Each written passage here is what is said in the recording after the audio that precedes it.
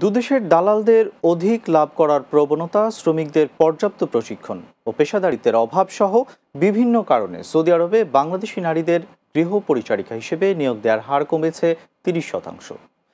স্থানীয় একটি দৈনিককে উদ্ধৃত করে খবর দিয়েছে সৌদি গেজেট। এতে বলা হয়, কম বেতন ও নিয়োগ প্রক্রিয়ায় খরচ কম হওয়ায় অনেক সৌদি পরিবার গৃহ পরিচারিকা হিসেবে বাংলাদেশিদের পছন্দ করেন। দেশটির বেশ কয়েকটি নিয়োগ অফিসের মালিকরা জানান, সৌদি আরবে পাঠানোর আগে বাংলাদেশি গৃহ পরিচারিকাদের পর্যাপ্ত প্রশিক্ষণ দেওয়া হয় না। পাশাপাশি বাংলাদেশের নিয়োগ অফিসগুলো সৌদি আরবের সঙ্গে নিজেরা বোঝাপড়া না করে দালাল নিয়োগ করতে বেশি আগ্রহী। তিনি আরও বলেন, কিছু বাংলাদেশি গৃহ পরিচারিকা 3 মাসের প্রবেশনারি পিরিয়ড শেষ করার আগেই দেশে ফিরতে চান। এসব কারণে বাংলাদেশ থেকে গৃহ পরিচারিকা নিয়োগ 30% কমে গেছে। অথচ একসময় প্রায় 50% গৃহ পরিচারিকা বাংলাদেশ থেকেই নিয়োগ করা হতো। সৌদি আরবে হেফাজতে ইসলাম বাংলাদেশ দাম্মাম পূর্বাঞ্চলীয় প্রদেশ শাখার উদ্যোগে ভোলায় তৌহিদি জনতার সমাবেশে গুলি চালানোর প্রতিবাদে আলোচনা সভা অনুষ্ঠিত হয়েছে। দাম্মামের স্থানীয় নাবিয়া কমিউনিটি হলে এই প্রতিবাদ সমাবেশের আয়োজন করা হয়। শুরুতে পবিত্র কোরআন থেকে তেলাওয়াত করেন মাওলানা মনিরুজ্জামান। সভায় সভাপতিত্ব করেন সংগঠনের সভাপতি মাওলানা জামাল উদ্দিন। স্বাগত বক্তব্য রাখেন সাধারণ সম্পাদক মাওলানা রফিকুল ইসলাম। এছাড়াও বক্তব্য রাখেন মাওলানা মহিউদ্দিন রাগিবি, আব্দুর রহিম, মাওলানা ইলিয়াস, মুফতি সাইফুল ইসলাম, মাওলানা মাহমুদুল হাসান, মাওলানা আবুল কাশেম ও মাওলানা আব্দুর রাজাক সহ আরও অনেকেই। সভাপতি তার বক্তব্যে ঘটনার নিন্দা জানিয়ে ইসলাম নিয়ে ব্যঙ্গ ও কটূক্তিকারীদের বিরুদ্ধে সর্বোচ্চ শাস্তি এবং সরকারি খরচে আহতদের উন্নত চিকিৎসার ব্যবস্থা করার আহ্বান জানান।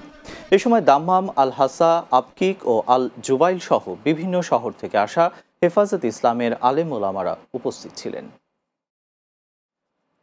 সংযুক্ত আরব আমিরাতে কুমিল্লার হোমনা তিতাস প্রবাসী কল্যাণ পরিষদ দুবাই শাখা গঠন করা হয়েছে। স্থানীয় সময় রোববার আজমানের একটি অভিজাত হোটেলে উপলক্ষে আলোচনা সভার আয়োজন করা হয়। এতে প্রধান অতিথি ছিলেন সংগঠনের কেন্দ্রীয় সভাপতি মহিউদ্দিন খন্দকার।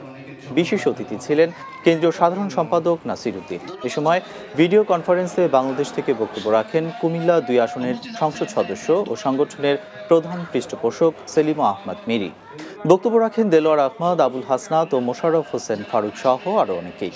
বক্তারা দেশে জায়গা জমি ক্রয় করার সময় নানা রকম হয়রানি দূর করতে সরকারের প্রতি আহ্বান জানান। পরে আব্দুল আওয়ালকে সভাপতি ও মকবুল হোসেনকে সাধারণ সম্পাদক করে দুবাই শাখা ঘোষণা করা হয়।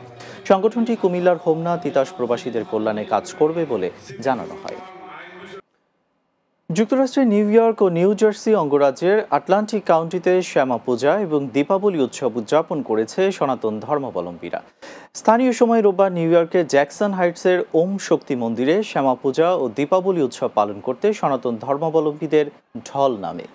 এ সময় ঢাকঢোল, কাসর আর উলুধ্বনিতে মুখরিত ছিল মন্দির প্রাঙ্গণ।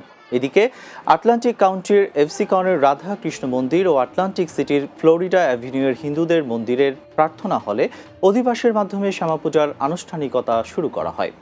শক্তি ও শান্তির দেবী শ্যামাদেবীর আগমন উপলক্ষে উৎসাহ উদ্দীপনার মধ্যে দিয়ে সনাতনী হিন্দু সম্প্রদায় শ্যামাপূজা ও দীপাবলি উৎসব পালন করে।